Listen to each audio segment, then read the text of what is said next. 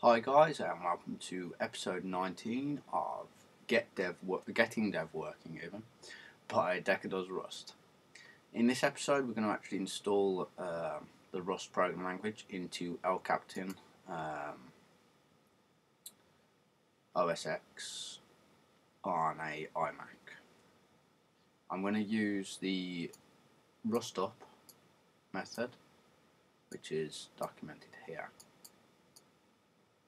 Purely because the security settings on my version of OSX doesn't allow for unsigned packages at the moment. I can actually change that setting, but I'm not going to because Rust up seems to work perfectly fine anyway. So I'm just going to literally paste that into a terminal and then we'll press enter. It takes a while to do its thing, and I don't think I've got GPG installed neither, but we'll get around that. You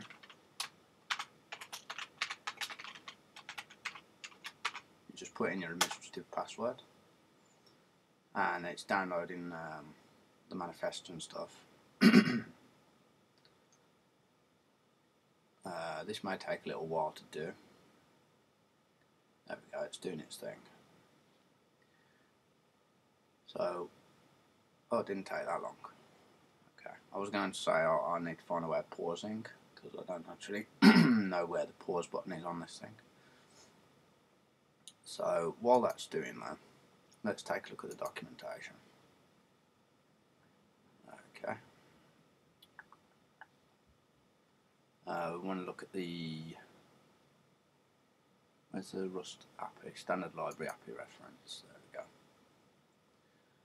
This is something you'll get used to a hell of a.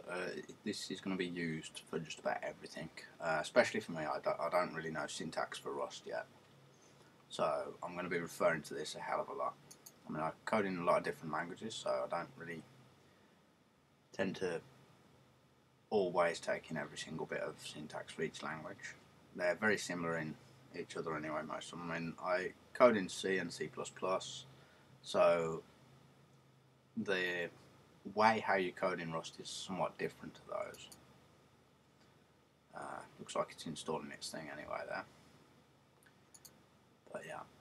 So with this, I like the way how they've done the layout for this, because you can literally search for whatever you want. So if you think you want to do an I/O operation, you type in I/O, press enter, and you get all your different I/O includes.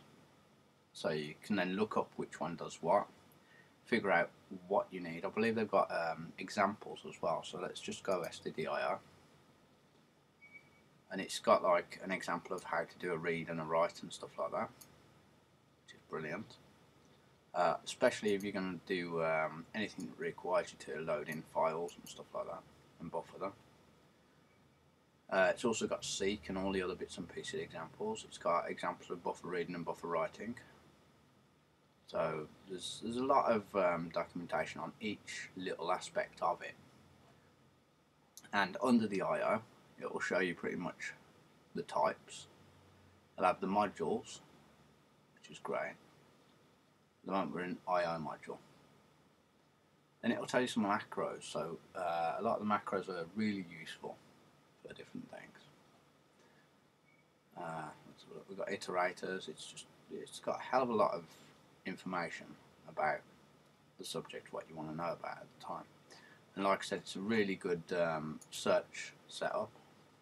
Let's say we want to find out about file. So you've got stdfs file. So I'll explain about that. If you'll notice, it tells us to put prelude, or prelude, what do you call it. It shows you how to create a mutable reference or a mutable file. Yeah, there's a mutable reference to a file there. So we have access to reading and writing in file methods. It's got examples of all different sorts of things like synchronization, data synchronization and stuff like that.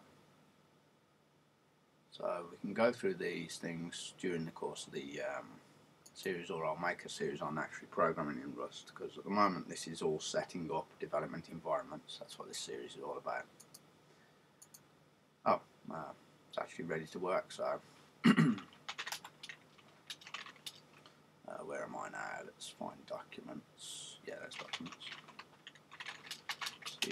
documents, make a directory called side projects, go into side projects, and I will try a cargo new dash bin. It's just telling it it's a binary project, and then let's give it a name. Hello iMac. There we go, it's created the application file, cd into hello iMac. It's got the standard cargo TOM file and source file, so if we cd into src, have I got TextMate on it? I think I have, so I'm just going to try mate. That should load up TextMate with this folder as the thing. There we go. Right, so let's take a look at this. We've got a function main printing hello world. We want it to say hello iMac,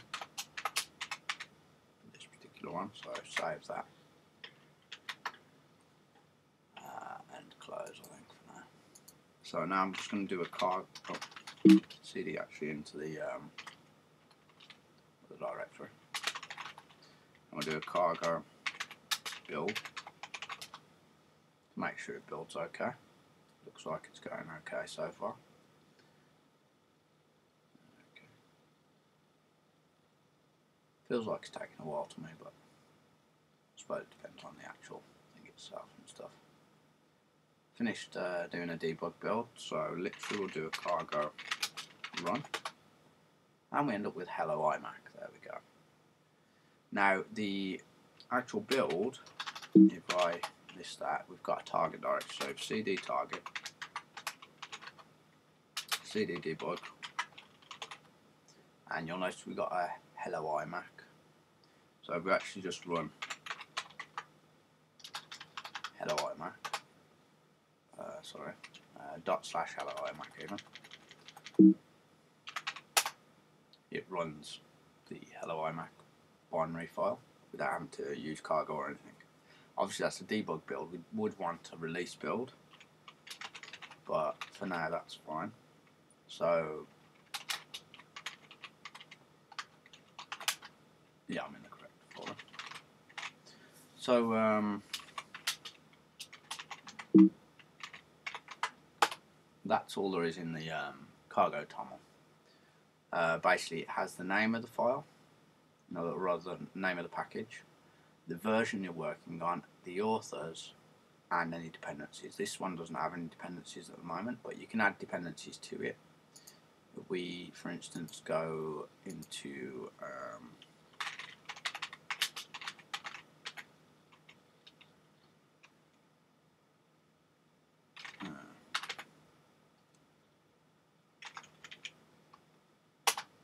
what's dependency? Let's have a look.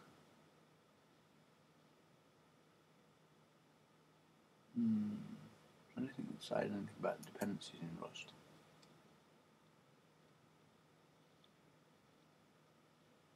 Okay, not too sure.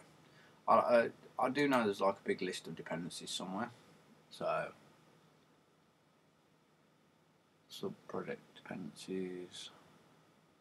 Yeah, I'll have to have a fiddle about with that. But anyway, we've done our job for this morning. We have Rust actually installed. I'll be doing a few different IDEs on the iMac. In fact, while I'm actually in this video, I'm going to quickly search for Rust IDEs on OSX, ready for the next video at some point. Rust save concern, the IDE of Mac.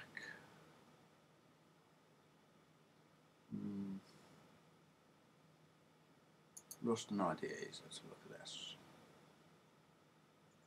It's Rust Forge. I think this has like a list of different stuff on it at some point, but looks like it's not actually loading. Oh, there we go. It's finally. Rust IDEs, blah blah, current status, Eclipse, Visual Studio. I haven't actually done an IntelliJ video on how to do IntelliJ as your IDE.